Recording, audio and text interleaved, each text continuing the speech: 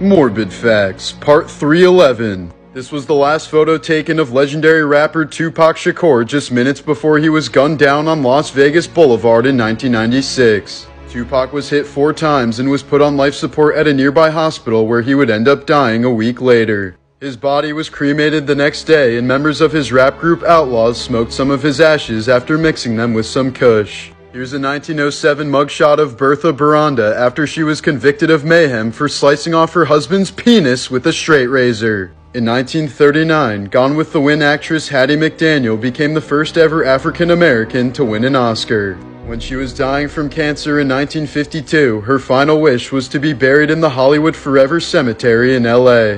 But the request was ultimately denied since the cemetery had a strict all-white policy at the time.